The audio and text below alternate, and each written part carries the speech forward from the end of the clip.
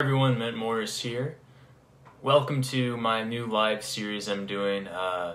This is born out of necessity for a lot of my students. Over the past couple of years of teaching, especially in COVID, I've had a lot of students approach me wanting to learn more about country guitar, early kind of swing and early bebop guitar, and through playing with them and trying to discover things together, I've come across a lot of holes in people's playing. So this is something of a course that's kind of my response to that, and hopefully this really benefits you all. So kind of the idea behind this course is like music theory, all guitar related for the working musician or the hobbyist that just wants to basically get busy playing music faster. But knowing enough to be sufficient. So this is stuff if you've read descriptions for this, I use this in every day I play, and when I play in professional settings, I use all of this stuff, and it's a must know in my opinion. So with this first lesson, we're going to be talking about, it might sound simple, but knowing the notes. I've run across many students who just can't tell me that, 13th fret on the first string is an F note. 6th fret on the G string, what is that? I can't even say it. A D flat or a C sharp. Be able to recall things like that. And I know everyone learns a different way. Some are visual learners, some are auditory, and that all plays a part. But what I want to start with is just ground zero, learn the notes of the guitar and ways that we can do that and kind of start seeing how the guitar is tuned and use that to our advantage. So if you're following along with this live, or this is archived and you're seeing this for the first time, go look at the link in the description. It's going to have a link to the course that's on my site. It's a free course, but there's a bunch of PDFs there of all this stuff that I'm going to cover. And that's what I'm going off of. So, ground zero, let's start playing some. So, we've got this, we have to have a couple of basic understandings, and that's that there are a certain amount of notes in music.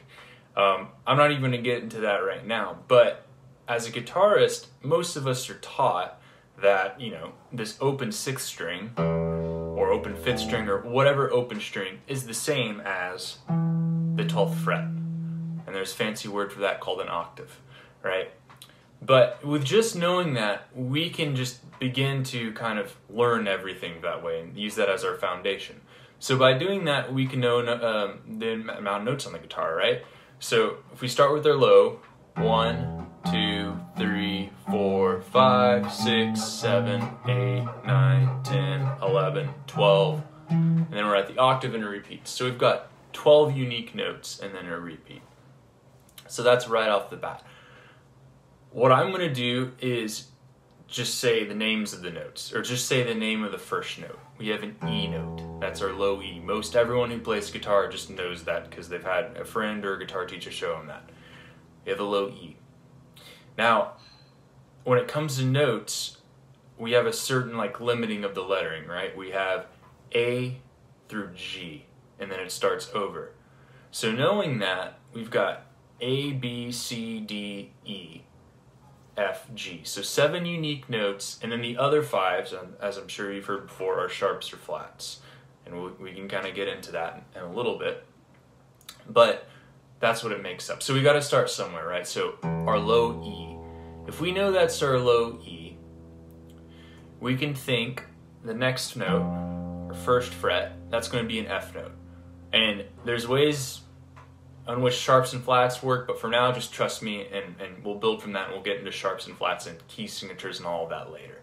So we've got E, F, 2nd fret's F sharp, just 1 above F, 3rd fret's G, 4th fret's G sharp, 5th fret's A, 6th fret's A sharp, 7th fret's B, 8th fret's C, 9th fret's C sharp, 10th fret's D, 11th fret's D sharp, and you're back to E.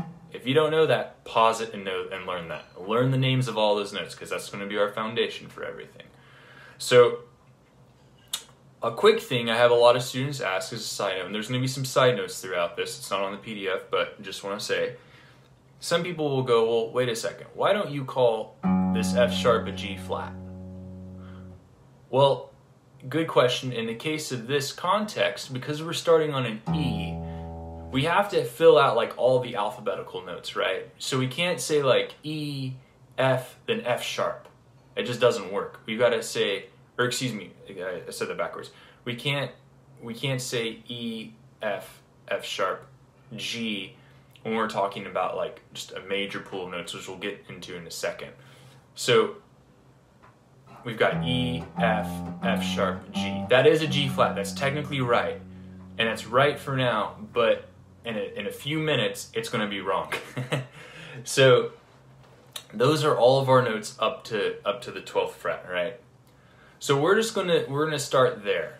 Those are our notes all the way to the 12th fret. Now we're going to add in what you would call like the major scale. I don't like scales. I don't think in scales. So I think of like the major pool of notes. There is a lot of background to it, but just know, because you've listened to music before, that your ear is tuned to this sound of like, whether you did that in school, in choir, or at church or something, that is like, we're all tuned to that sound, and that's the major scale, or the major pool of notes. You can start anywhere in there.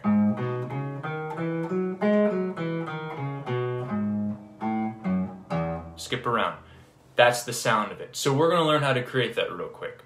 So, and we start on our low E, because we've already memorized all those notes on the 6th string all the way up to the 12th fret.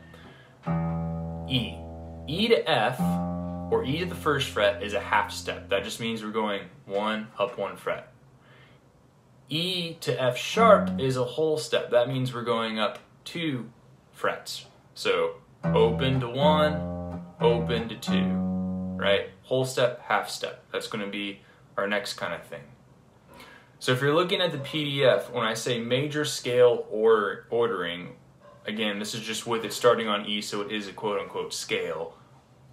We've got E, and then we're going to go up, if you're looking at that little label, up a whole step, up a whole step to F sharp, up a whole step to G sharp, up a half step to A, up a whole step to B, up a whole step to C sharp, up a whole step to D sharp, up a whole step to E, and then back down. That's the major scale, starting with your root note or the first note in it. So if I say E major, that's what you would play. So to quickly go back real quick to what I was talking about with sharps and flats.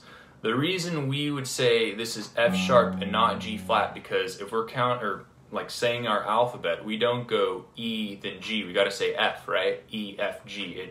It comes after it, right? So E F sharp G sharp, not E G flat A flat. That's just not how it works. If you get that across where it has to be like the next logical letter, that's going to help when it comes to key signatures way down the line. All right. So real quick, E, F sharp, G sharp, A, B, C sharp, D sharp, E. Boom. You got it. The key of E is easy now. Now let's start on the F. We're going to do the same thing. This is our first fret, and we're going to play that pattern of whole, whole, half, whole, whole, whole, half. That's in that little bracket at 1 where it says major scale ordering on the PDF. So F to G is a whole step. G to A is a whole step. A to B flat is a half step. B flat to C is a whole step. C to D is a whole step. D to E is a whole step. E to F is a half step. Right? So if we play this comparing to E, we're going to have all the same sounds, right? So E is, and then F. It's up a little bit, but it's all the same space between the notes, and that's what's really important. So now you've got E and F under your fingers. Let me scroll down on my notes here. All right, so we have E and F. Now let's just go to the next one, F sharp. No one likes playing an F sharp, but why not? So F sharp, up a whole step to G sharp up to A sharp up to B half step, or excuse me, whole step up to C sharp up to D sharp up to E sharp, and then F sharp. And the reason we call it E sharp and not F is, again, we're keeping the letters consistent, right? So we don't just say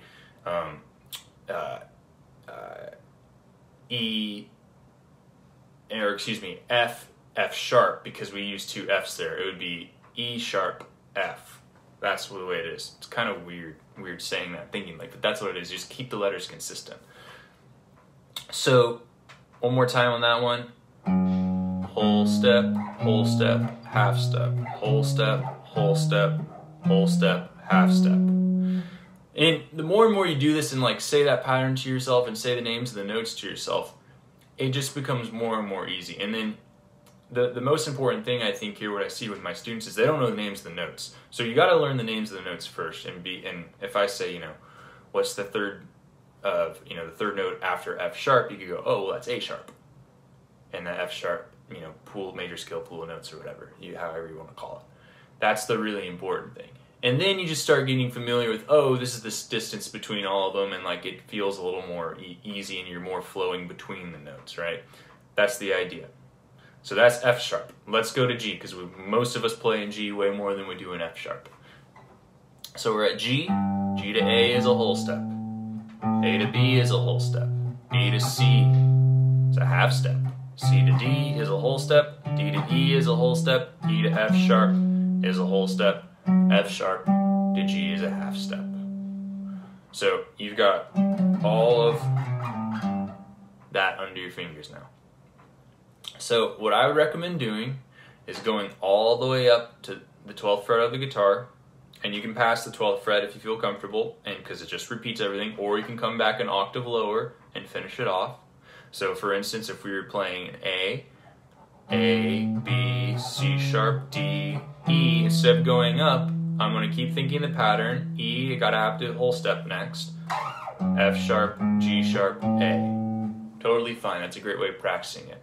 But do that with all 12 keys and say the names of the notes, because that's what we want to memorize. We want to memorize what notes are with what pool of notes, because everything's based off of the major scale or major pool of notes, as I like to call it. So that's your first thing. If you don't have that down, pause it and get all of that. All right. And if you have any questions, those of you who are watching live, please, drop it in, and I will be more than happy to answer them. So we're scrolling down on our PDF, and now we're going to talk about, we've just, mastered playing on the 6th string and mastered all the notes. Well, now we got to break out and play more notes across, right? So this is how we can get to the other notes on the other strings without just like kind of guessing. Which is fine because I guessed at first, but then I was like, oh wait, there's a pattern, or there's some stuff here that it can help me remember better. Not to say that guessing's bad or anything. So this next idea is we're gonna look at the distance between the strings. So if we're playing, I think it's best said just by giving you an example. So if you're looking at crossing strings, if I want to play the G major scale starting on G and get to the 5th string, so I'm going to play G, then A. Now I know in my thing it's whole, so I got to go up a whole step. Normally it would be G, A, B, but I want to go to the 5th string. So I can look and experiment first. So I could go, okay, G, A, that's wrong, G, A. Oh yeah, that sounds right to my ear, right? So there I know is my B note. So what I can do now, and this is what years ago I was like, oh, cool, this makes sense. So if this is my note I'm leaving, A to B, I know from the 6th to the 5th string, I have to go down 4 frets. 1, 2, 3, 4. And then go over this string. And that is what a whole step looks like, if you can follow that, across the string. So G to A is a whole step. A across the string like this, so that's going down 4 frets, is a whole step. B to C, That's your half step there. C to D, that's your whole step. So we're going whole, whole, half, whole. I'm just following the pattern. So now I'm going, oh, okay, well there's my B note on the 5th string. Here's my C note on the 5th string. Here's my D note on the 5th string. And that only comes, I mean, yes, we play songs and we have all this random, things we learn and stuff. But that only comes from having that basis as the 6th string of going, oh, I know all the notes on the 6th string, therefore I can jump to those other spots. So we've got B, C, D. Now, okay, now we gotta do another whole step in our cycle or in our pattern. So my whole step here would be there, so D to E. Now if I go, well that's open and that's the same notes, that's wrong. Well, that's wrong. Oh, so it's right there.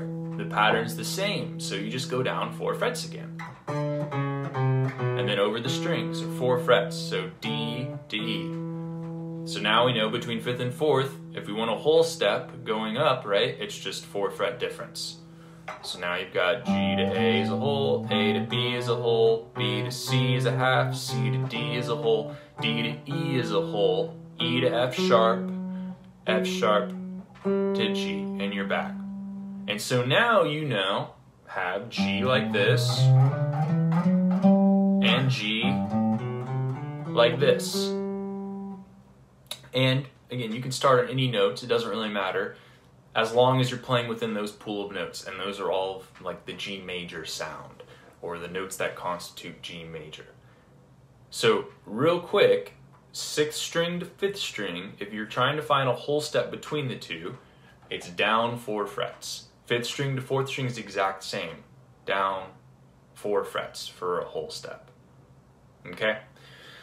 Let's do some more here. We're going to start on the G here on the 4th string and keep going. So we now know we worked all our way up. This is on the PDF. This is the second part of it. We've worked up to G and we know that that's our new G now. So let's go up a whole step. There's A. Let's go up another whole step. A to B, right? Okay, let's find that on the 3rd string. Nope. Yes. Oh, well look at that. The way the guitar is tuned, it works out again. So A, 1, 2, 3, 4, and over. So we've got this 4 fret, downwards and over again. And that makes our whole step from the 4th string to the 3rd string. So G, A, B, and then B goes up to C, that's the half step. Now, let's say I'm really just kind of, wanting to get to the 2nd string, because the whole step would be the D there. But let's find out the 3rd string to 2nd string. So let's think, okay, maybe 4 frets will work again. Nah, it doesn't. So that doesn't work. Let's go up one more. Ah, it does work. So the whole step from C to D, going from the 3rd string to the 2nd string, is down 3 frets. 1, 2, 3, and over, and you got it. The only reason I'm playing that is just to show that you have down 3 frets. Those have nothing to do with the notes in the scale or anything like that. So now you've got G, A, B, C, down 3 frets and over a string, D, right? And then we'll go up our whole step, because that's G, or that's what's next in the major, excuse me. Butchered that. That's what's next in the major pattern. E.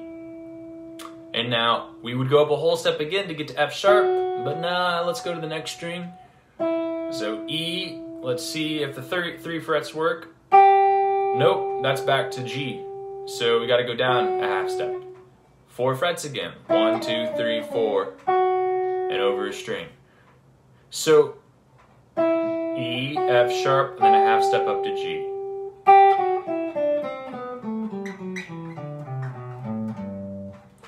What we just learned was to have a whole step work across strings from the 6th to the 5th string. We've got down 4 frets and over a string, okay? From the 5th to the 4th string, we have down 4 frets and over a string. From the 4th to the 3rd, down 4 frets and over a string. Okay, so from the 3rd to the 2nd, it's down 3 frets and over a string. And then from the 2nd to the 1st, it's down 4 frets and over a string. So you just have to remember down 4 frets over a string for all the string sets except for the 3rd to the 2nd, because that's where the tuning gets weird on the guitar. So that is how you can find anything. All of those things you just did on one string, now you can find that all across the guitar. And yes, there's a bunch of other ways you can do it too, and there's some really cool things. But that's what I would say to really focus on, because it's what I'm seeing in my students is a lack of understanding, like, if we're in the key of D, what are the notes in D? How do I find that out? And this, I think, is a really kind of fundamental way of figuring that out. So there's what we're doing with that. Now, let's try it a different way. Let's do a slightly different kind of way of going across the fretboard. So if we're looking at this last example on the PDF, and this will be the last thing we talk about, we're playing now 3 notes per string.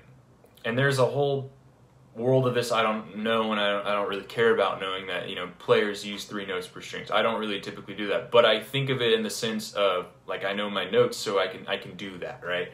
So G, we're doing G again as an example. G, whole step up to A, whole step up to B.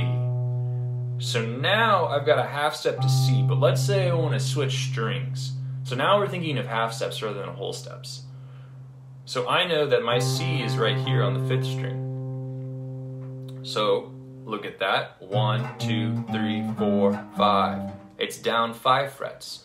So to get a half step across from the 6th string to the 5th string, I have to go down 5 frets. So, okay, and then we'll go up a whole step to D, a whole step to E, and then a whole step to F sharp, and remember, that's just down 4 frets, not even thinking now about it, and then we're back to G with the half step. Okay, and then let's do it again. G up to A is a whole step, A up to B is a whole step, B up to C, right? That is a half step. And that's just 1, 2, 3, 4, 5, and over. G, A, B, C. So the pattern is the same. 4th to the 3rd string, because of the way it's tuned, down 5 frets, over a string. Whole step up to D, whole step up to E, whole step up to F sharp, remember, from the 3rd to the 2nd string, that's 3 frets down, 1, 2, 3, and over, and then half step up to G, right? And that is the whole kind of the pattern of it, right? So